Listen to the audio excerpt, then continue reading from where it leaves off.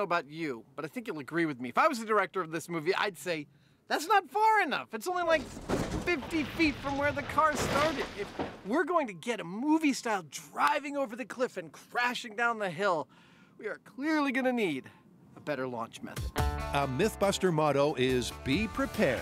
So bring in the spare car and cue launch method number 2.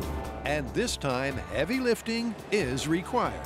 Well, you know what they say, if you don't succeed, try again. So that's what we're gonna do. And this time we're using this car. Steering locked. I was hesitating about using it because it's a stick shift, which means I can't just put it in gear and wait till I'm ready and gun it and have it go off. Oh yeah. Plus we had a problem with the chocks, so I put 2 and 2 together and figured, well, what if we pick this up with a heavy-duty forklift? Okay, that's good. You can kill it.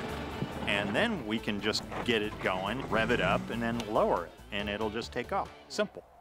Okay, Adam, I'm gonna start the car and get it set to go. Over.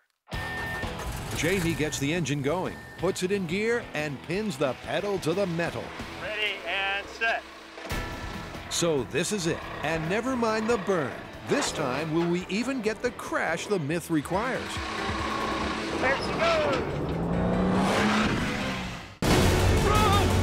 This season, myths will fall. All new MythBusters, Wednesdays at 9, only on Discovery.